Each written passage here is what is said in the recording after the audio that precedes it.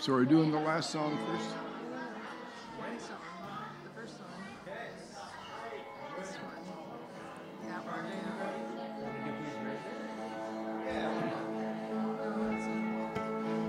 one. Good morning, church. He is risen. Hold on, I didn't hear that. He is risen. That's a little better. We're going to worship. We're a little thin up here, so we need you guys to help sing. So on your feet if you can, and let's worship together.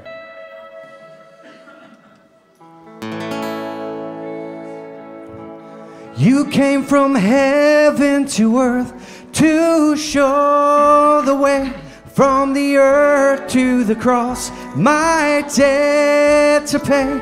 From the cross to the grave, from the grave to the sky, Lord, I lift your name on high. Yeah.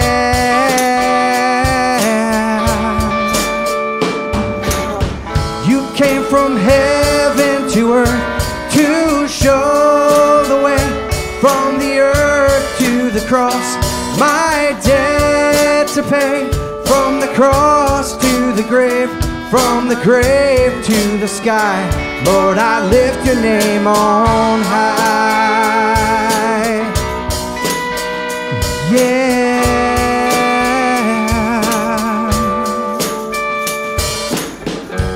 Lord, I lift your name on high. Lord, I love to sing your praises.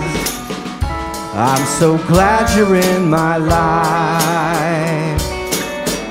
I'm so glad you came to save us.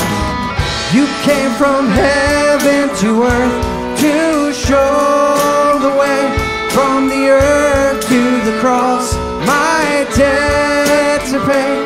From the cross to the grave, from the grave to the sky, Lord, I lift your name on high. Yeah.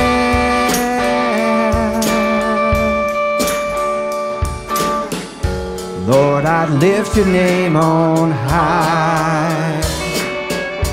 Lord, I love to sing your praises. I'm so glad you're in my life. I'm so glad you came to save us. You came from heaven to earth to show the way, from the earth to the cross, my debt to pay. From the cross to the grave, from the grave to the sky, Lord, I lift your name on high. On high. 'Cause you are holy, you are holy, you are holy, my God. You are awesome, you are awesome, you are awesome, my God. You are risen, you are risen, you are risen, my God. You are holy, you are holy, you are holy. You are holy, you are holy, you are holy, my God. Yes, you are. Let's welcome Steve for the announcements.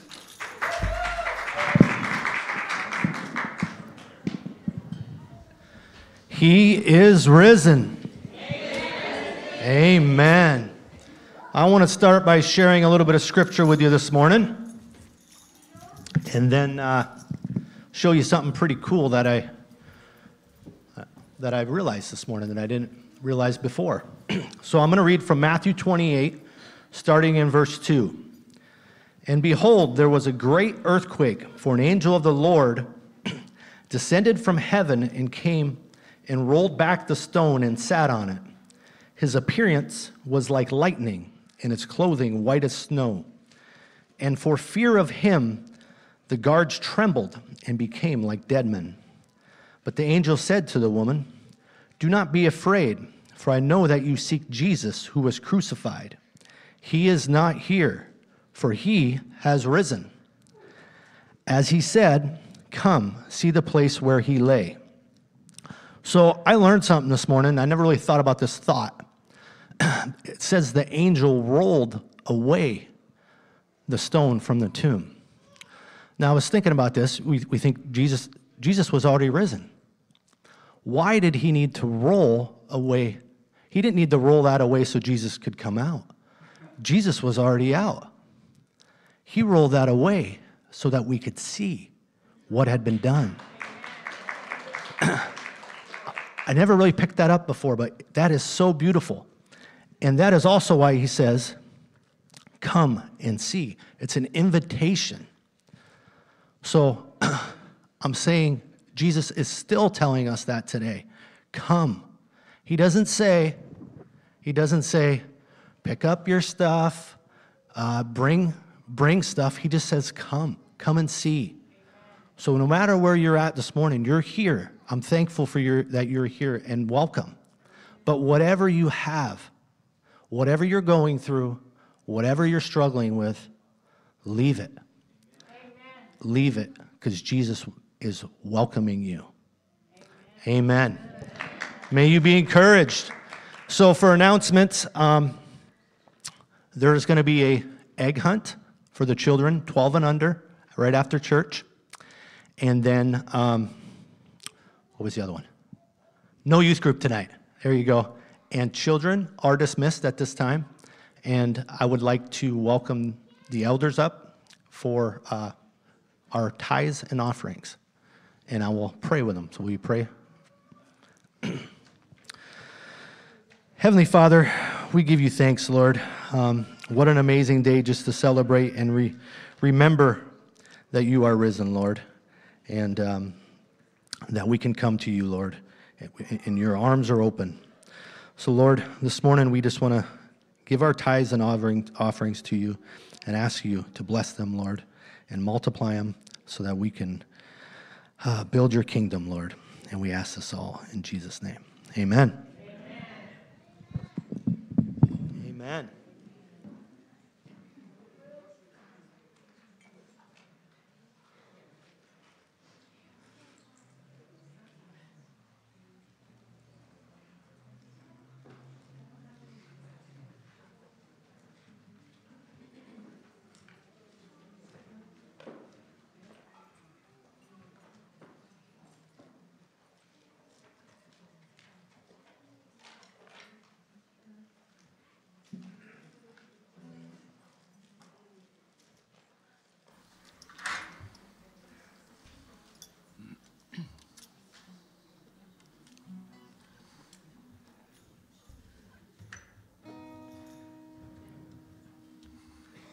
Let's continue to worship this morning.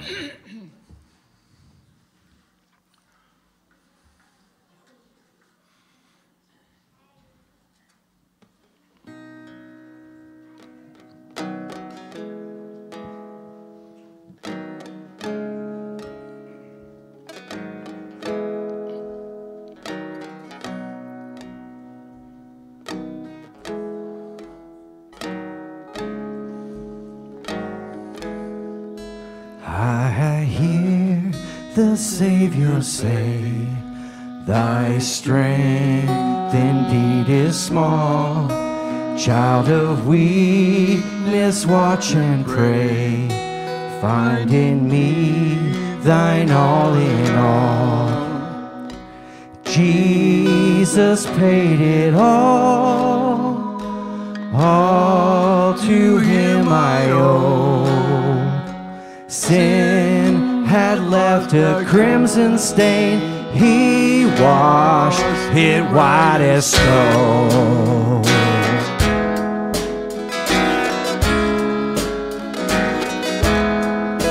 Lord, now indeed I find thy power and thine alone can change the leper's spots and melt the heart of stone. Jesus paid it all to him I owe. Sin had left a crimson stain, he washed it white as snow.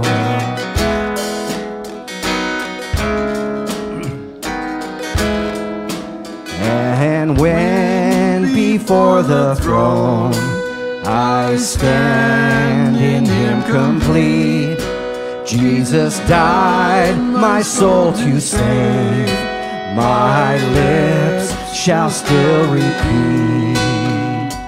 Jesus paid it all to him I owe. Sin had left a crimson stain, he washed it white as snow. Sin had left a crimson stain, he washed it white as snow. He washed it white as snow. He washed it white as snow.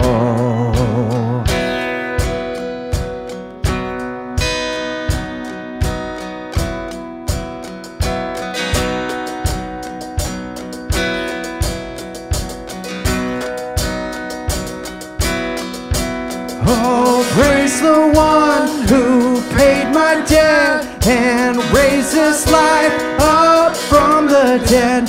Oh, praise the one who paid my debt and raised this life up from the dead.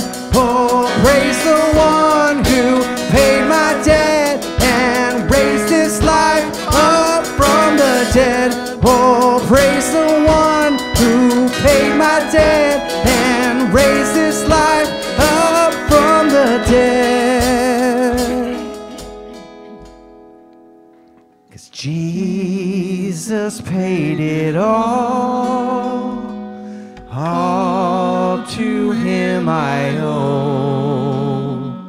Sin had left a crimson stain, he washed it white as snow. Amen.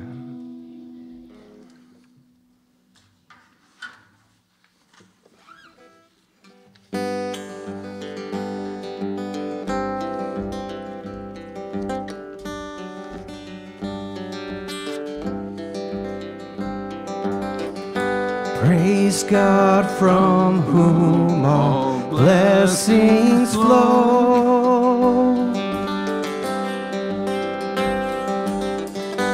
Praise him, all creatures here below. Praise him above, ye heavenly hosts.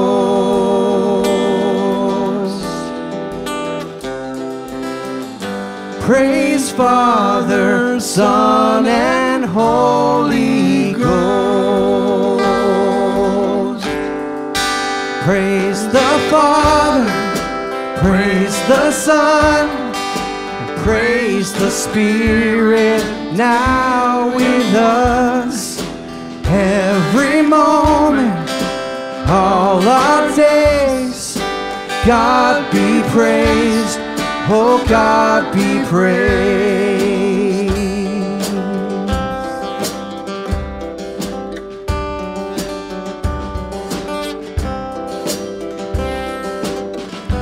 Praise God with morning's breaking light.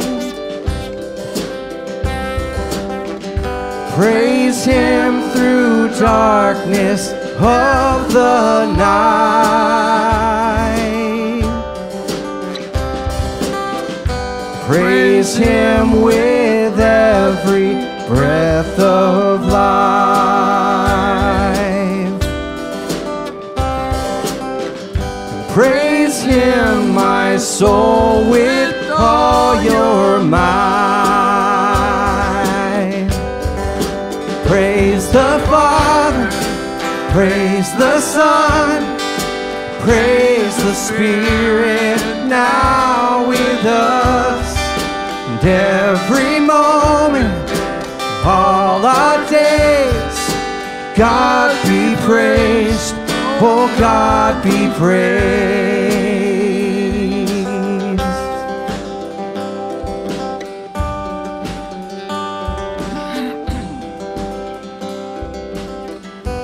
Praise God when face to face we see the one who died to set us free,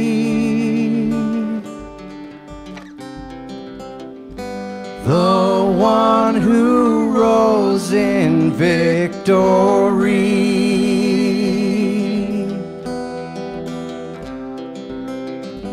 Praise now forever Christ our King. Praise the Father, praise the Son, praise the Spirit now with us. Every moment, all our days, God be praised, oh God be praised. Praise the Father, praise the Son, praise the Spirit now with us. Every moment, all our days, God be praised, oh God be praised.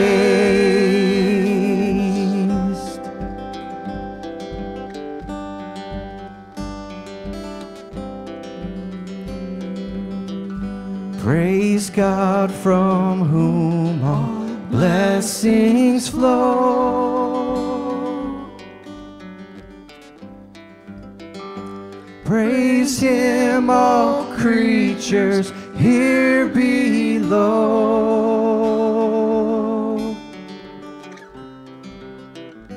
Praise Him above, ye heavenly hosts.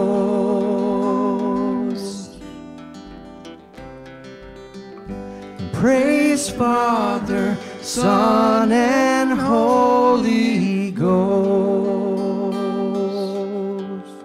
All together. Amen.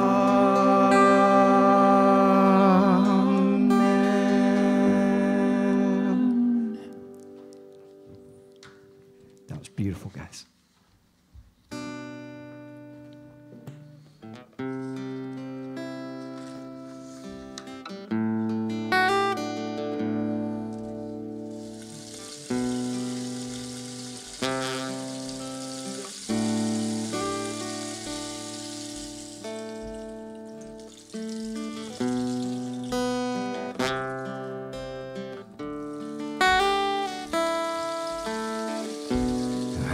Forgiven because you were forsaken.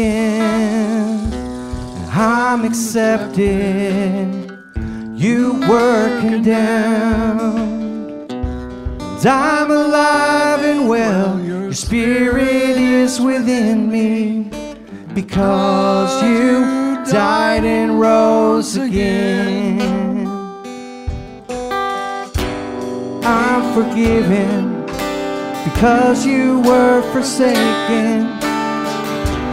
I'm accepted, you were condemned. And I'm alive and well, your Spirit is within me, because you died and rose again. Amazing love, how can it be that you, my King, should die for me?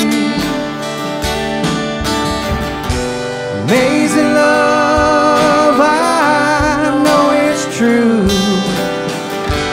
His my joy to honor you in all I do, to honor you.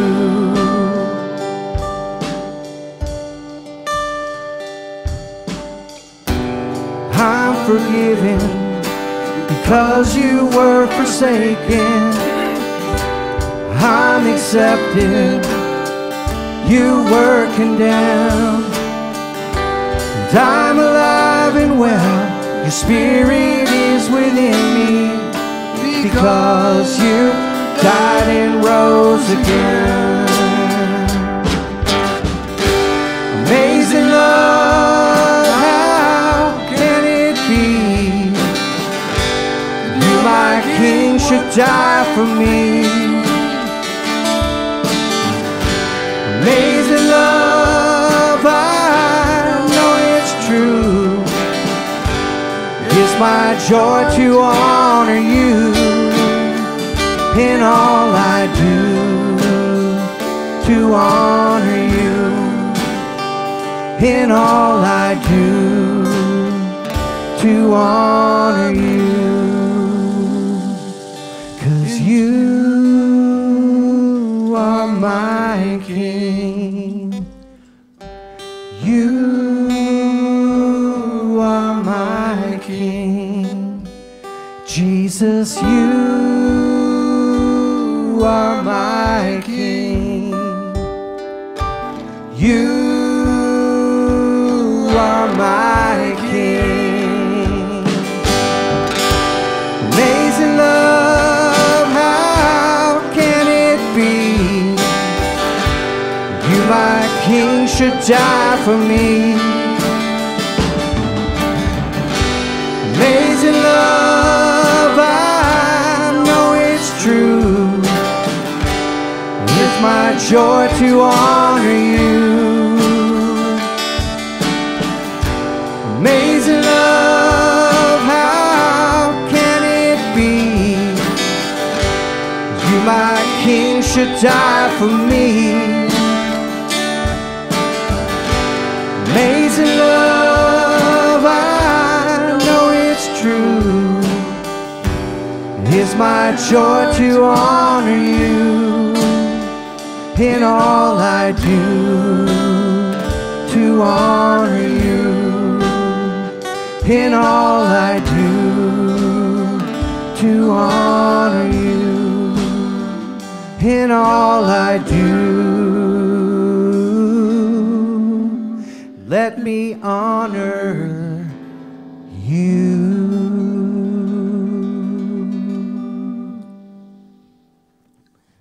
Father God, as we hear your word today, help us to not forget what you did for us, Lord. You died on that cross for every one of us in this room, Lord. But that wasn't the end, Lord. You conquered the grave. You rose again. Lord, thank you so much for that. Lord, be with Richard Pastor Richard, as he gives us your word, Lord. And may it come straight from your heart to ours. In Jesus' name, amen. Amen. Church, we're going to go on a roller coaster today. Are you guys with me? Yeah, it's going to be a wild one. One thing that you guys know I love is participation. Okay? I don't like to be up here and just talk and have you guys quiet. I want you guys talking too, because this is one body, right? And as much as of an encouragement it is to hear the word through a pastor to you guys, it's an encouragement to your pastor to hear you guys speak in affirmation. Amen. Let it be. Amen. So when I say he is risen, you guys say he is risen indeed. And we're going to say that a couple times, because he is risen. He is risen indeed. It's like, you know, how many of you are football freaks? Okay, a few of them out there. How dare you just destroy God's holy day with your football shenanigans. No, I'm in it too. I'm a Dallas Cowboys fan. You can boo me all you want. That's totally fine. But, you know, like the Super Bowl is the big deal, okay? It's like when the Super Bowl comes on, everyone who's an NFL fan will watch it. The Super Bowl ain't got nothing on Easter. Amen? Amen. Because this is the greatest day that we get to celebrate, because we get to celebrate the power of the resurrection of Jesus Christ, which gives us the assurance, hope that we too will be raised from the dead. And I tell you, anytime someone comes to life from the dead, we should probably pay attention. That's right. Amen? And that's what happened today. So we're going to focus on that a little bit. I do get real excited because I love Resurrection Sunday. I feel like I have no guilt. I have no shame when we celebrate this day. Good Friday, maybe we feel a little bit of the heaviness. But with the Resurrection Sunday, we get to celebrate Christ's victory in its fullness, right? It's completed. It is done. Our God conquered sin, death, in the grave. Amen? Amen. So he is risen. He is risen indeed. I'm going to calm down a little bit. Church, Jesus laid dead in a tomb for 3 days. And Satan was dancing and celebrating that he had won. Can't you just see his little smirk? Little Satan smirk. I crushed him. He's dead. But nope, not today, Satan, huh? You don't get no victory. In fact, Satan, you lost the privilege of victory when you rebelled against God. No, so on this day, Resurrection Sunday, Jesus smacked the devil in the face. Where, oh, death is your victory. Where, oh, death is your sting. Church, he is risen. He is risen indeed. Church, the resurrection changed everything. On this day, we were truly set free. There is no more guilt. There is no more shame. There is no more condemnation. There is no more weight or burden of sin that we have to carry in our lives. God's work is complete. Everything that we face here on earth now is just temporary because we have heaven. Amen? Amen. The battle has been won. Amen? Amen. Resurrection of Jesus is proof of this. Amen? Amen. Whew. I love our God. But I'm going to calm down a little bit. We're gonna actually go back in time for this Resurrection Sunday. Because we want to celebrate the resurrection, but I have a great friend in Doug Childs who reminds me you can't have the resurrection without the death. And so, although it's not Good Friday, we as a church didn't have Good Friday service. We're actually going to spend most of our time going over Good Friday because we really have to have a grasp of what Christ did on the cross so that we can better celebrate our Easter Resurrection Sunday. So, before we get started, I'm going to ask Deidre. She's got a little word, and she wants to pray over the service. So we're going to let her take the reins, and Richard's going to shake the dust off and get ready to preach his heart out. Thank you, Pastor Finch. Okay, I got a few minutes. I got one question for you. I want you to think about it. Why did Jesus die for us? Why did he come here? What was his purpose? Real quick, anybody? Okay, there you go. Thank you. Okay, I'm going to tell you a story. Napoleon Bonaparte was one of the greatest generals there ever were. Everywhere he went, he defeated everybody. He went to this little town called Wellington, and they knew that that powerful army was going to destroy them. So what happened? They had a town crier. Their internet was cut off at that point. So they had a town crier, and they all had to come to hear what the message was. And the message was, Wellington defeated. They all cried. They all started to go away sorrowful. They knew that this general was going to change their life forever. And as they were going, somebody called them. It was a dark day, and the clouds began to move away. And as they moved away, they saw a sign, and it said, Wellington defeated Napoleon at Waterloo. They won their victory. The same thing with Jesus Christ on the cross. They knew, just like Pastor Finch said, they knew they had him. They knew they had killed the Son of God. Satan knew who he was because he was in heaven with him. And the sign that day at Calvary said, Jesus defeated. And they walked away sorrowful. They walked away tearful. This man who said he was God was now dead on the cross. But 3 days later, when the clouds rolled away, the sign said, Jesus defeated Satan at Calvary. He won the victory. He gave us the right to go back to God without any interference. What is my scripture? The Word of God says in 1 John, the 3rd chapter, the 8th verse, it says that Satan sinned from the beginning. For this cause was the Son of Man made manifest, that he might destroy the works of the devil. Whatever you're struggling with, it's been buried in a grave. Whatever you're going through right now, incarceration, poverty, sickness, disease, whatever it is, kids going awry, Jesus purchased your freedom and your victory at Calvary's cross. And he got up that third day. So many times I set my clock and I said, I'm going to get up in the morning at 6 o'clock. No, I don't get up by myself. He wakes us up every morning.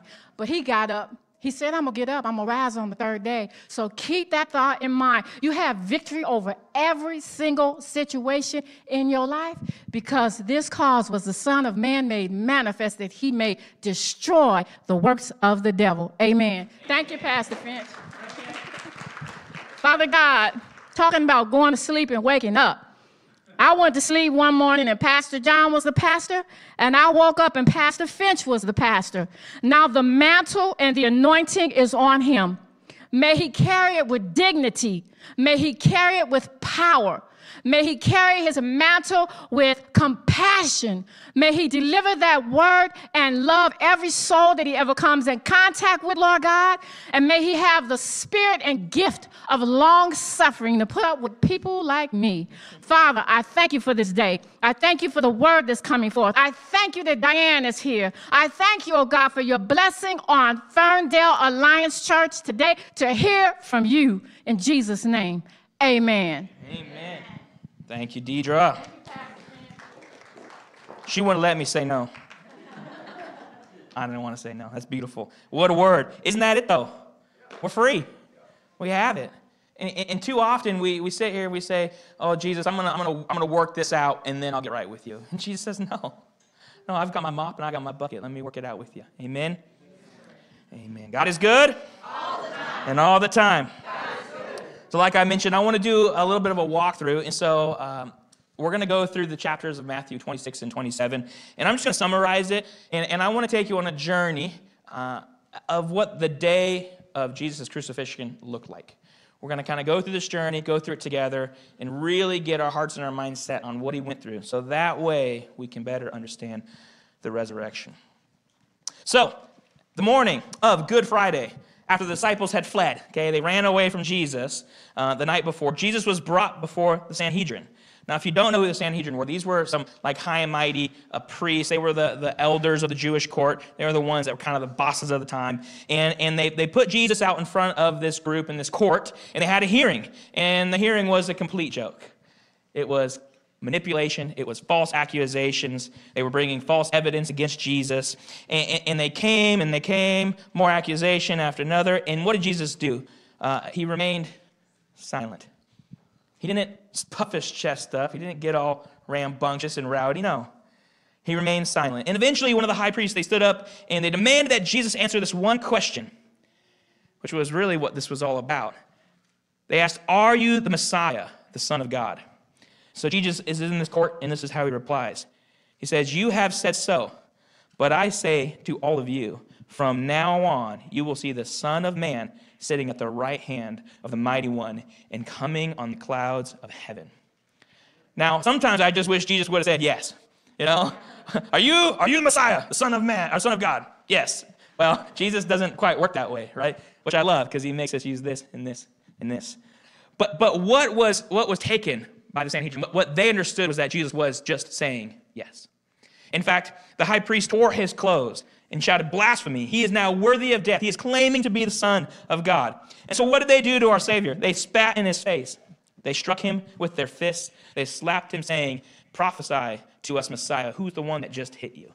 Use your heavenly superpowers to prove to us." And what did Jesus do? He took it. Nothing. So just right off the beginning, Jesus was ditched by his friends, wrongfully captured, and then he had to listen to a bunch of self-righteous people bring false accusation against him. And he was then found guilty of calling himself the Messiah, which was the one thing that he truly was. He spoke truth, and he was found guilty and worthy of death because of that. I think it's disgusting that they spit on his face. That's our Savior. And they spit. Now, this was pre-COVID, right? So maybe we look at it a little different, but it's just nasty. They spit on him. They slapped him. They mocked him. I don't know about y'all, but I don't think I'd ever want to start my morning that way. That's the early hours of Good Friday. And while this is going on, there's this great guy named Peter, Jesus' guy, his homie, one of the inner three of Jesus' circle. And what does Peter do on this wonderful morning where his best friend, his Savior, is getting slapped around? He denies him. Not just once, not just twice, 3 times. He disowns Jesus on 3 separate occasions. Thanks, best friend.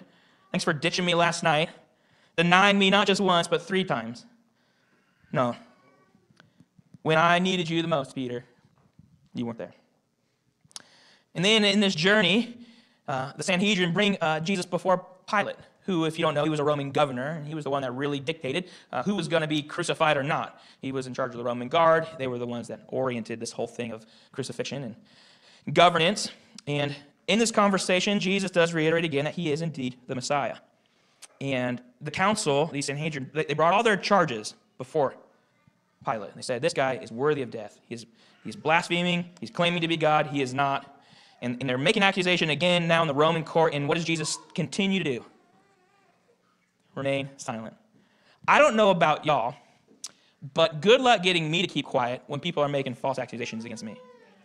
I'm a stubborn, arrogant man that I have to crush that side of me every day. And if you start slandering me, it's going to be a problem. How many can relate? And what does Jesus do? Nothing. He has every right to. It would be just for him to stand up for himself, and he doesn't. And so then Pilate's kind of stuck in a pickle because he doesn't really think Jesus should be crucified, but he's got the crowd is all ramped up, and they really want to see him dead. And so Pilate knew that every year during a holy day, they could let one prisoner go. So they could bring 2 before him, and they'll let one go. And even though they want death, they can relieve him of it. And it's kind of a way for Pilate to wash his hands of this. Like, well, I'm not going to make this decision. I'm going to let you make the decision, right? So I'm going to give you the opportunity to let Jesus go.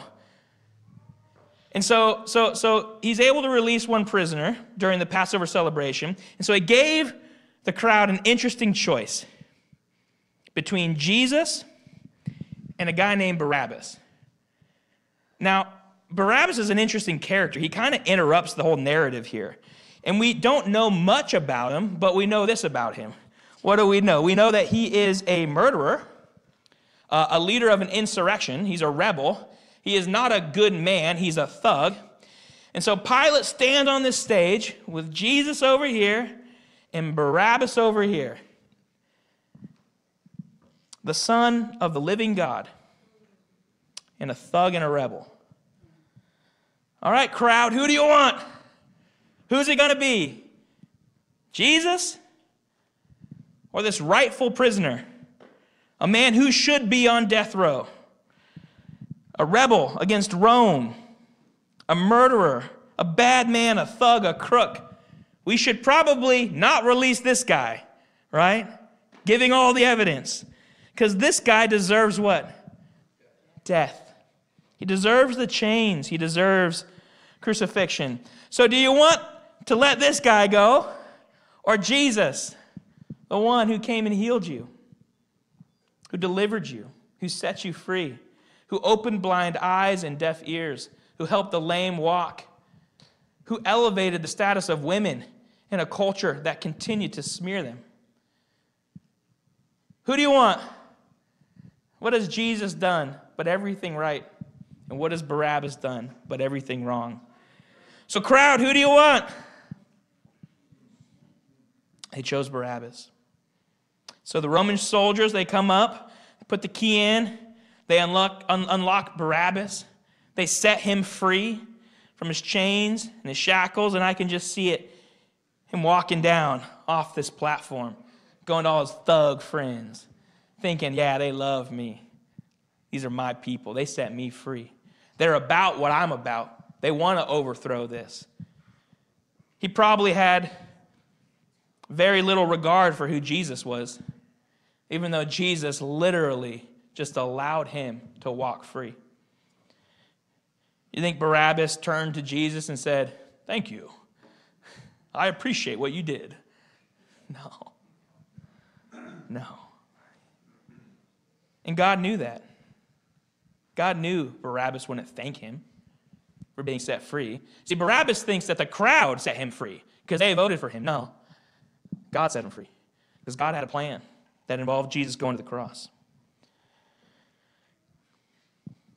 I heard it said this way, and it just crushes me, but it's so beautiful. Jesus accepted it on that platform because Jesus knew that the Father would have to treat Jesus like Barabbas so that he could treat Barabbas like Jesus. Jesus knew that the Father would have to treat Jesus like Barabbas so that he could treat Barabbas like Jesus. Sometimes I think maybe we're Barabbas. I'm not going to soak on that too much. So this court hearing, shenanigans goes on. They say Jesus deserves crucifixion and the cross. So after the crowd picked Barabbas, the guards took Jesus away. They stripped him down. They twisted together a crown of thorns. They mocked him. They beat him. They shouted, "Hail, it's King of the Jews," in the mocking fashion. Again, they spat on him. They struck him on the head. They whipped him over and over again. It says that they beat him right to the edge of death. The Romans were proficient in this. They knew how many lashings an individual could take. And they pushed him to that breaking point. And then they brought Jesus out into the streets. After beating him to near death, they sent him on his way to Golgotha with a cross to carry. But along the way, the soldiers actually made a man named Simon carry the cross because Jesus was beaten so badly that he couldn't physically carry the cross. And then when they got to the place of the skull, Jesus was given the cross back, but he still couldn't carry the weight of it. They had to nail him to it. His hands, his feet. While he's hanging there, they gambled for his clothing. They mocked him by placing a sign above his head. "This is Jesus, King of the Jews." They shouted, "If you are the Son of the Son of God, come down from that cross. If you are the Messiah, the Holy One, if you have all the power, just lift yourself off. Heal your wounds. You healed other people. Why don't you heal yourself?" At about 3 p.m, Jesus cried out, my God, why have you forsaken me?" Hard to realize the weight of the cross. See, we think the weight of the cross is the physical, brutal, bloody pain. No. Because sin separates you from God. When your sin got placed on Jesus, there was a separation from the Father. A Trinity. It's a concept we can't even fathom all the way. But for a moment in time, Jesus was no longer connected to his Father. That's the weight. That is heavy. There are people here that I know are tough enough and righteous enough in some sense that they would actually bear the physical pain of the cross to save somebody. I believe there are people here that would do that, that would sacrifice their life in a horrendous way to save one or thousands or others. I couldn't. I'm a weenie. But Jesus did so much more than that.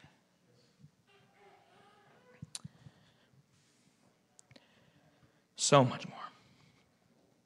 So at about 3 p.m, Jesus cried out, my God, why have you forsaken me?" He cried out a second time, and it says he gave up his spirit. And something really profound happened. It says that the temple curtain, which was the place where you would commune with God, the holy place, there was a curtain there that separated the presence of God from the rest of the world. That way, if you were in the presence, you wouldn't die. Well, the curtain was tore. It was closed. It was from top to bottom, very unique. And it signifies something, that God's presence is no longer confined into a temple. But God's presence is now given to us through the Holy Spirit indwelling. And so the temple curtain was torn into two. The ground shook, literally shook. There was darkness, and then the guards who were guarding Jesus were afraid, and they testified. Surely Jesus was the Son of God. The Roman guards who were just mocking this man experienced something so profound that they knew they had just messed up. That was Jesus. Sit in that for a moment. That's what our Savior did on Good Friday. Wow. That afternoon, a man named Joseph asked Pilate for Jesus' body, and he wrapped him in clean linen cloth. And Jesus was placed in a tomb where he would lay, but not stay. I like little rhymes like that. He would lay, but not stay. Church, we can't deny that the events of Friday are heavy. They are heavy. They should be heavy. We should feel that. We should recognize all that our Savior did for us on that day. They're very heavy. And my heart hurts when I walk through these events, but we need to do it. We have to. We have to recognize. It's with our knowledge of these events that we really start to realize what Jesus did. Romans 5:6-8 says this. It says, when we were utterly helpless, Christ came at just the right time and died for us sinners. Now, most people would not be willing to die for an upright person, though some might perhaps be willing to die for a person who is especially good. But God showed his great love for us by sending Christ to die for us while we were still sinners. Jesus died for Barabbas. Jesus died for you. Jesus died for me and all of our filth and all of our sin. He didn't die for people that were pretty good. He died for the worst of us. And I'll put myself in that category. Jesus died for us on that cross. He paid the price for our sins to its fullest extent, even though we showed him no love. I like to think of this a little bit. Go on a little journey with me. What if Jesus dropped the cross? What if he said, I've had enough. You've mocked me. You don't love me. You spit on me. You whip me. You beat me. You choose Barabbas, the murderer, over me. And I've done nothing but good for you. And this is how you repay me. By sending me to the cross. What if Jesus said I had enough? We can't imagine Jesus doing this. Could you imagine Jesus saying, you guys aren't worth it? Yet every one of us have felt like that, and we have treated one another like that.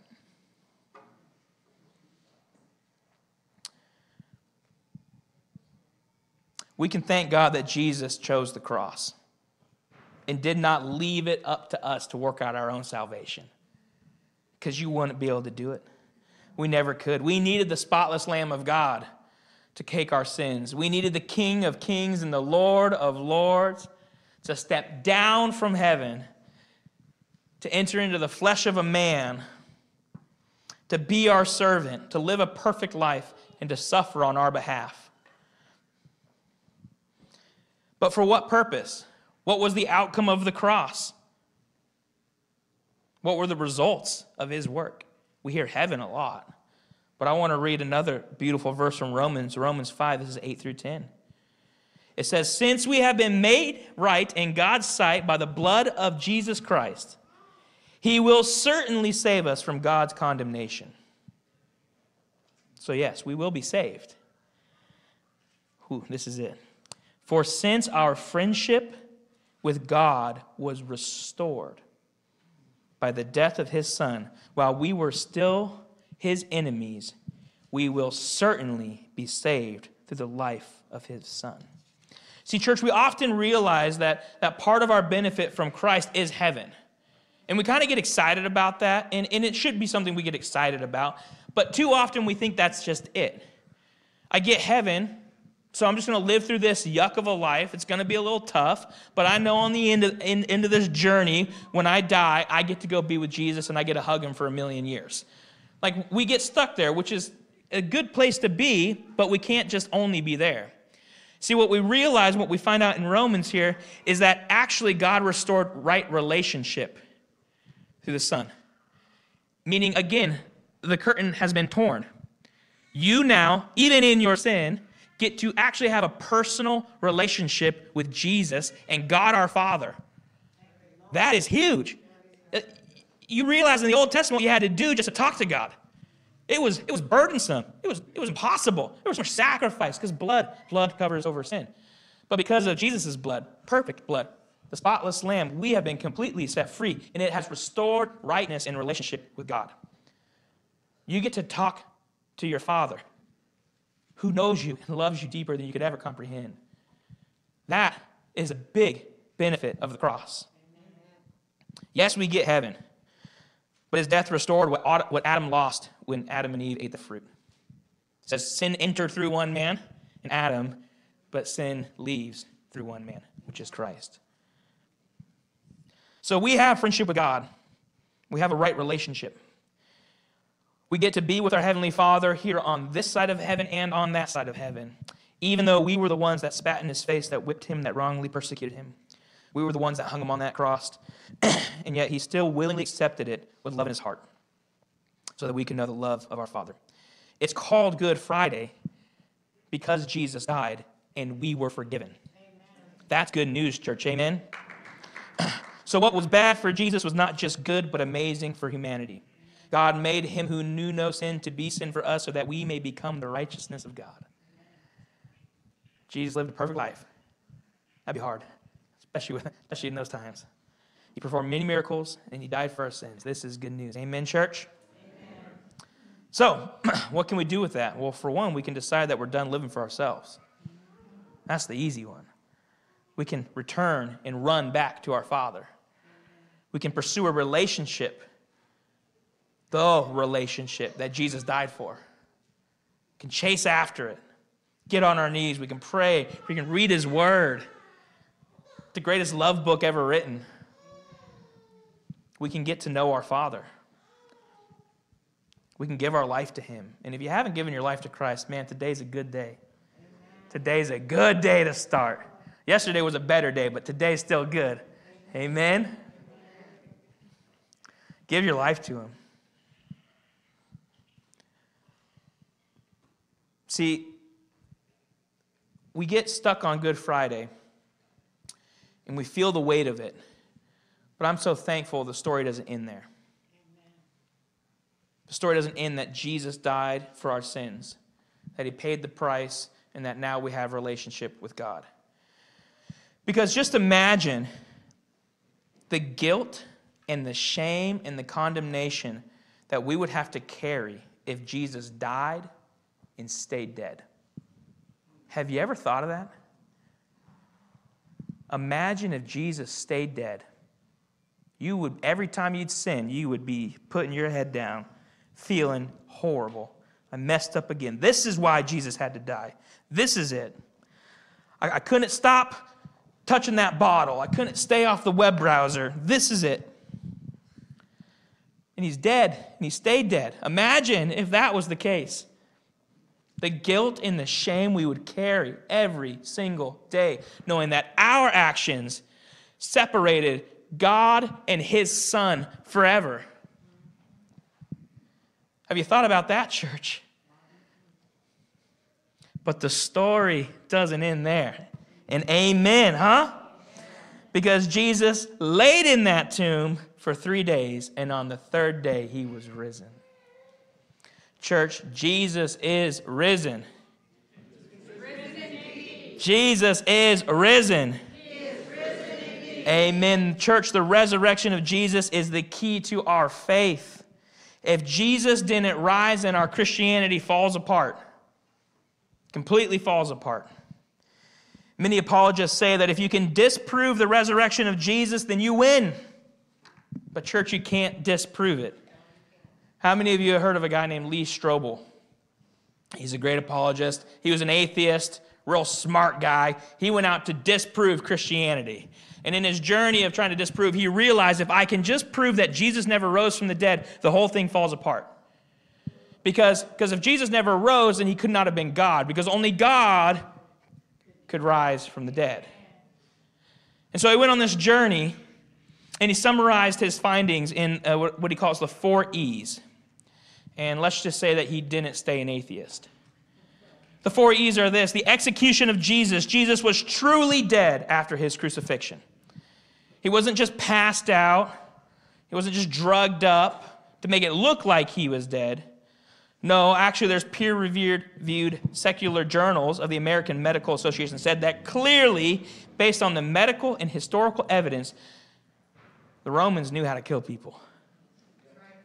And Jesus was dead even before they shoved the spear through his side. You can't fake it. Jesus was dead on that cross. The second E is the early accounts of Jesus' resurrection. The resurrection is not a legend. A lot of times people will say, well, you know, the gospel accounts and these letters were written so far after Jesus' death. No.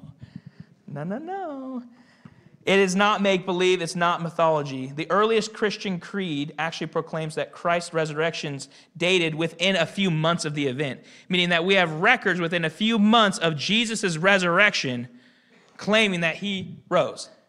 Now, it would be really easy to disprove that in the moment, right? You know, if we're like, say we're 50 years past the resurrection, then we start saying, oh, Jesus, he rose from the dead. Like, no, he didn't. There's no way you could prove that. But you write within a couple months, you have eyewitness accounts. It says there's over 500 people that Jesus was shown to that spoke truth on this. Also, not to mention his disciples were willing to die for this truth. Kind of a big one there, right?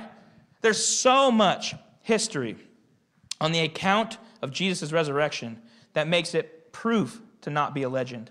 The 4th E is the empty tomb. I love what Steve said. The tomb, the door was rolled away, not so Jesus could get out, so that we could look in.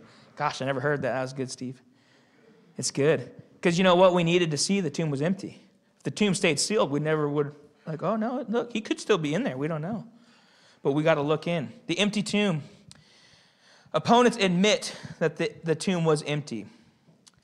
And, you know, oftentimes there's a lot of excuses as to why the tomb was empty. But even those that don't believe that Jesus rose from the dead, they still agree that the tomb was empty, and they're trying to make excuses for why it was empty. Oh, the disciples stole the body. That was the big one. The disciples must have come in and stole the body. No, the tomb was empty because Jesus walked out of it. Amen? Amen. The 4th E is eyewitnesses.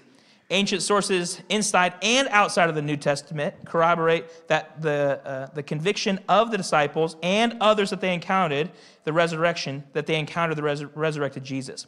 In terms of ancient literature, there is an avalanche of historic data that Jesus appeared to many people after he rose. I also love, Pastor John would always say this one, the first people that he went to were ladies. If you were going to make this up, you wouldn't say that the women witnessed it first, okay? And that's not right, but the historical times are there. A woman's opinion or her voice or her worth in their testimony, thank you, in court were much lower than a man's and oftentimes just ignored. If you were going to make this up, you wouldn't let women be the first one to give account that Jesus was there. Church, you can't disprove the resurrection. The resurrection of Jesus is fact. And because of this, we can have confidence that we will have life beyond this earthly one. If you ever want to read it, 1 Corinthians chapter 15, it's known as the resurrection chapter.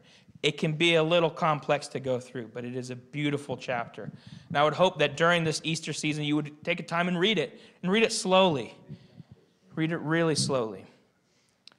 But one of my favorite verses in there is 21 and 22. It says this. It says, "For since death came through a man, the resurrection of the dead also comes through a man.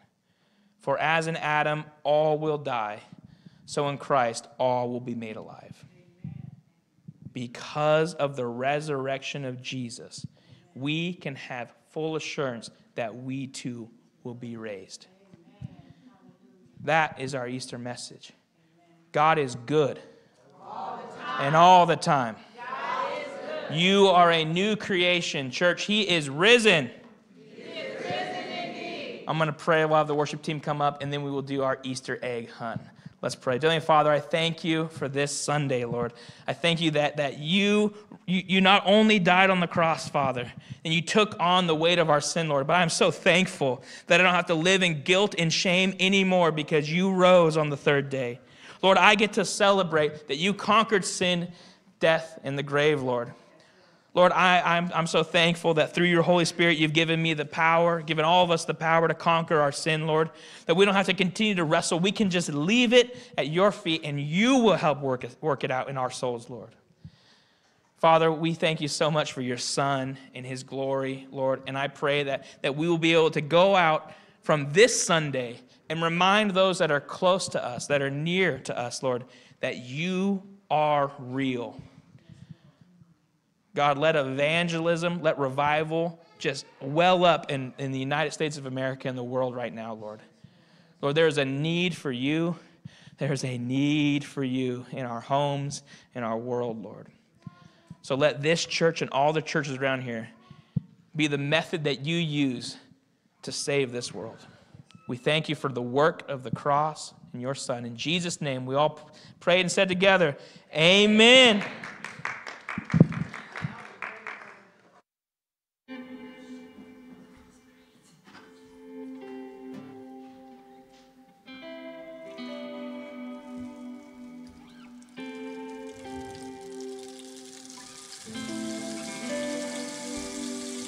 The head that once was crowned with thorns is crowned with glory now.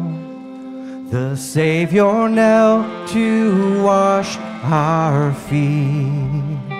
Now at his feet we bow.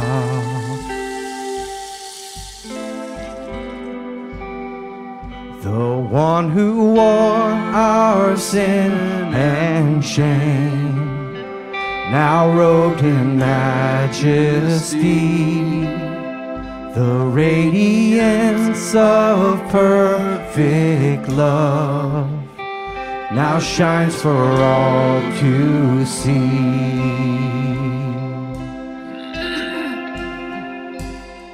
Your name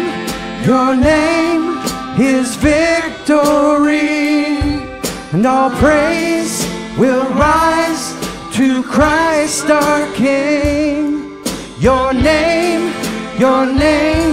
is victory, and all praise will rise to Christ our King.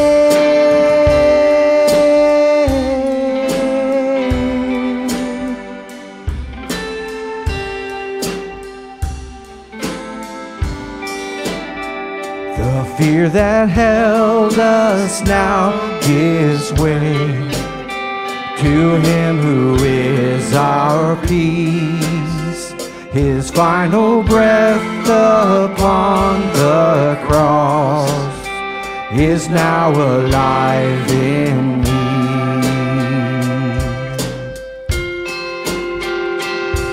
Your name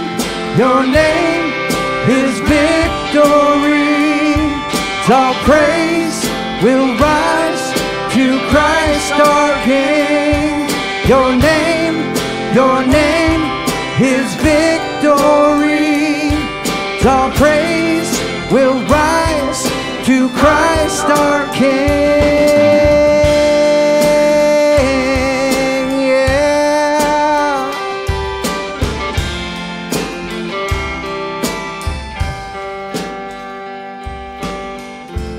By your Spirit I will rise from the ashes of defeat. The resurrected King is resurrecting me. In your name I come alive to declare your victory.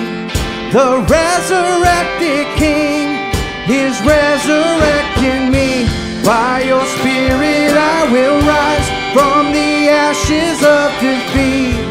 The resurrected King is resurrecting me. In your name I come alive to declare your victory.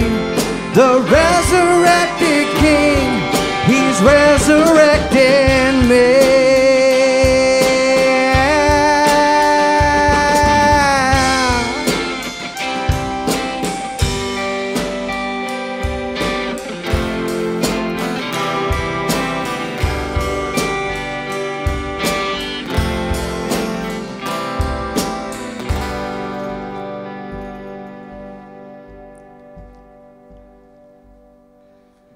The tomb where soldiers watched in vain was borrowed for 3 days. His body there would not remain. Our God has robbed the grave. Our God has robbed the grave.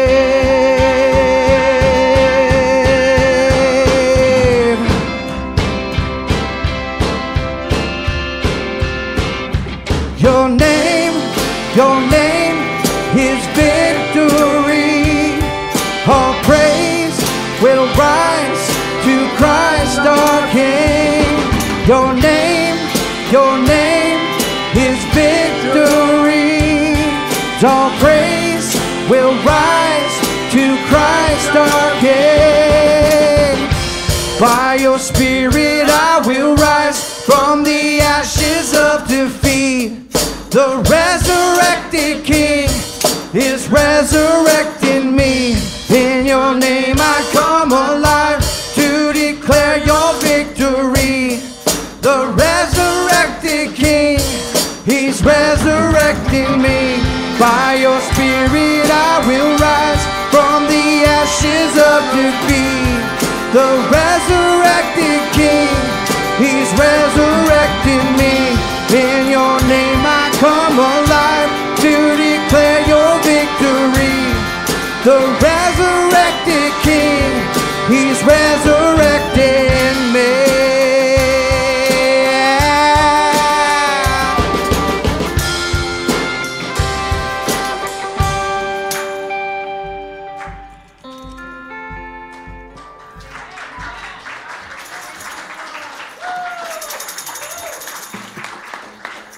He is risen. He is risen indeed. Amen. Go be blessed. Go tell someone about Jesus, okay? Time is short. We don't know when the end's coming, but get after it. If you've got kids, or if you are a kid, maybe even at heart, and you want to do an Easter egg hunt, we've got 2 sections over there. If you can just start gathering them kind of on the the gravel area, we're going to say go for them to go. The left side is for all kids that are 4 and under. The right side is for those 4 and whoever, 60-year-old Gary, whatever. You're dismissed. Love you guys. Happy Easter.